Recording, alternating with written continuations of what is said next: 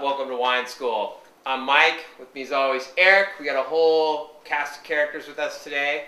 We got Mike, Jewel, Jesse, and Casey. Thanks for coming. Thank you. Hey guys. Yeah, thanks. Today we're going to do Find Your Wine. And so at Wine School we have this theory that there's a wine for everybody. And you guys know this, right? I guarantee you have a friend who's like, oh, I don't drink wine. I don't like wine. It's not for me. And I also guarantee you that you have friends that are like, oh, I drink Chardonnay. That's what I drink. That's my wine.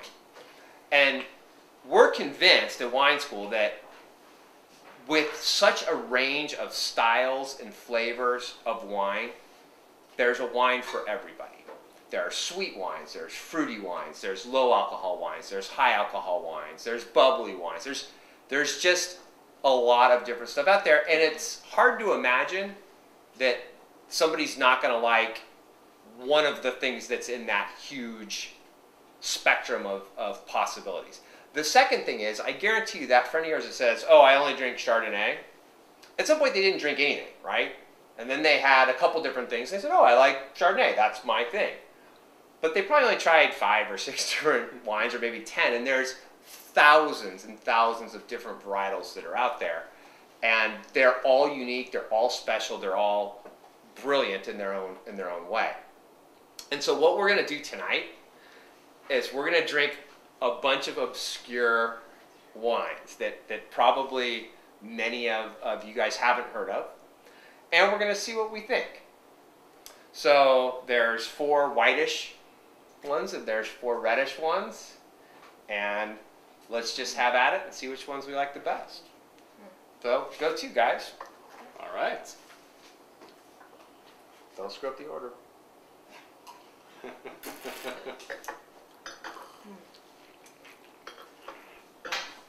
That one's good. Not for me.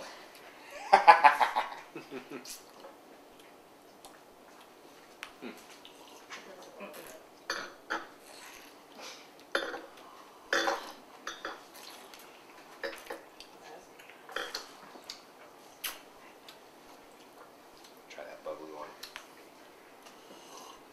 The reds are doing pretty well so far, all of them. I need to try all the reds together. Oh, you don't want to mix the whites and Try the to reds? remember, yeah, so I can remember which one I had. You had that one. I had that one first. I need to try this one. Sorry, guys. I keep lifting my lipstick all over the rims of these glasses. That's my bad. It's all right. I keep licking it off for you. That's nice. Oh, that was almost Wine School. This is Up the and fourth one, down. right? Yeah, this is the third one.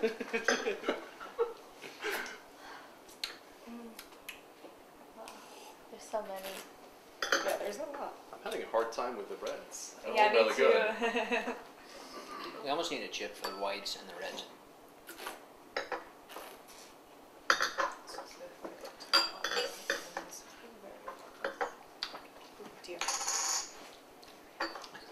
Ah, all right. Got Laying it one down down. already. I made it down. I Jesse. tried them all.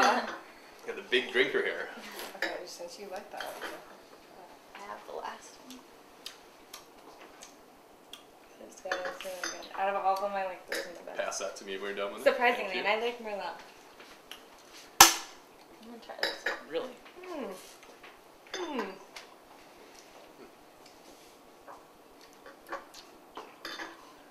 I just like the fruitiness. I think I'm with you. Yeah? Yeah. Torn. Eric, you're still going back and forth on the reds. Huh? Just running this room. Throwing down the reds there. I think I'm going to go with the third one there. That's the second one. Wow, look at that. We're across the board. Nobody, well, 2 people liked that one, but everybody else was. That was my favorite of the whites. Yeah. So let me ask you guys a question. So having going through that process and really getting outside your comfort zone and trying to, admittedly we did it very quickly and all kind of right next to each other, but what were your impressions of going through that process? What made it stick out to you, something I like, or something like that? No, there was a couple of no. I would like make faces like, Yeah, so what was it that you didn't like? Honestly, for me personally, I think a lot of them are really harsh. for me, I like kind of like a fruity but yet bitter taste. Okay. Usually when it comes to the red wine, I like a bitter but fruity taste, and these are really strong, acid. Just really not something I'm not used to. And then that was the first one I tried, and I don't know, it just kind of stuck with me throughout everything. So it was really fruity and delicious and sweet. But I guess So you have figured out that now maybe your wines are more like the fruity and delicious. Fruity and bitter. I like bitter wines, but I like really fruity. So I mean, having to choose between a red and a white was really hard, but I like the white better than. Yeah. I'm the opposite of her. I don't like bitter and I don't like fruity, so these two were like a little too much for me, and I like the heavy-bodied reds for sure. Nice. Yeah. But this was the best white. I'm not a big white drinker, but I would definitely drink that. That was good. Smooth. Okay. Very Casey, good. what about you? I never drink wine, so those were all. So you're a test case. Target audience, right? I Yeah. like probably drink wine like a few times ever, but that was like the most mellow. It wasn't too like some of them I just like I don't know. But that was mellow, and it wasn't as sweet as maybe some of the other white ones. It was good. It's the best wine I've really tasted. Cool. There was a lot more variation in the whites than the reds. Yes. Yeah. I agree. The spectrum was a lot more. There were a couple whites that, just didn't work for me. Why not though? Why? Too much fruit, too much sweet, too much oak. I mean, Yeah. to me, you can knock the first three out. My white would have been the fourth one if we had two chips. Yeah. The reds were a lot more tighter in comparison to one another. I agree, and as a matter of fact, I kept going back and forth between the four of them because I couldn't they're Yeah, all- you they're were all you very were strong. running Ah, running Just back kept and adding- forth. Yeah. Yeah. I had to taste these twice because I couldn't tell the difference really. To figure out what it was. This one's Still not actually really good. sure. Yeah, Yeah, this they were one both was really good.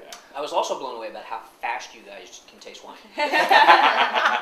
We have some big I was drinkers struggling to with keep us up. today. Yeah. We don't mess around at wine school. I mean, it is game on. All right, so but conceptually, if you think about all of the different types of wines that are out there, I mean, we took 8 things that I would bet that probably none of you have heard of any of these, and within that you found like, hey, this is like really awesome, and these other ones not so much.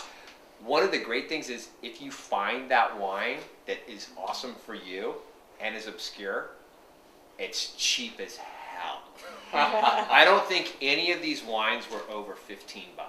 What? Amazing. Wow. Yeah, because they're all obscure. They don't have brands. They're of grapes that that people probably haven't heard about. So you guys want to know what they are? Yes. Yeah. Yeah, Good. definitely. I bet you do. All Yeah, all right. So that's a I don't cliffhanger have for them next all- I don't have them all memorized, but I do have them written down. Okay, so starting from this side, this is a Cremant d'Alsace, which is basically a sparkling wine made in the Alsace region of France. This one was, this is a Tavel. So also from France, it's a rosé. This one, this was my favorite, I can't believe you guys all missed this. This is also from Alsace, and this is a Pinot Gris, which kind of makes sense to me. I'm a big Pinot guy anyway, Pinot Gris, so plus I knew what it was. That helped. So this one, the one that was a big favorite of a bunch of people, and you said you would have picked it too, Mike. Of the whites, I agree with that. Yeah. So you were with it too, like everyone Yeah. loved this one the best. This is a Moscafilero from Greece. Wow. And this is like a $10 bottle of wine. Wow. Yeah. Yeah, and this is one of those wines that people, when they hear about it and they know about it, they're like, oh my god, I love Moscafileros. They're fantastic. Cheap date. Yeah, totally. Let's see. This is an Ayuritico, which is just fun to say. Ayuritico. Try it, everybody. I think I- you have to have training to say that. And where is that from? Ayuritico. Sounds Italian. Pickle. It's Greece. Greece. Ayuritico. Ayuritico. This one is a Minervois. So this is from south of France, down just kind of right above. That's the one you ended up with, the Minervois. Too. Let's see. This is a Dolcetto d'Alba. So the grape is Dolcetto, which means little sweet one. And it's from Italy, northern Italy. And then the last one is a Zweigelt. Zweigelt. And it's, It's gotta be Swedish, right? Sounds German. any other guesses? We got one German, Austria. one Sweden. It is Austrian. Austria. Yep. Blauer Zweigelt. So find your wine. So I encourage all of you, the more different varietals that you try, the more you'll be able to hone it. And I guarantee you, there's wines for everybody that will literally make you stand up and go, holy shit, this is fantastic. It works for me. And so your friends, the ones that only drink Chardonnay or say, I can't drink wine, it gives me a headache, they just haven't found their wine yet. So, nice work, guys, in finding your wine. As always, we're going out with 30 seconds of craziness. And I have to look up the name for this one as well, because this is one of my favorite band names of all time, forever. And the band is Pee Wee Ass versus Dee Dee Puss. And the song is Torture Garden, so check it out. 1, 2, Polizei, 3, 4, Grenadier, 5, 6, alte Gigs, 7, 8, gute Nacht. 1, 2, Polizei, 3, 4, Grenadier, 5, 6, alte Gigs, 7, 8, gute Nacht. 1, 2, Polizei, 3, 4, Grenadier, 5, 6, alte Gigs, 7, 8, gute Nacht. 1, 2, 1, 2, 1, 2.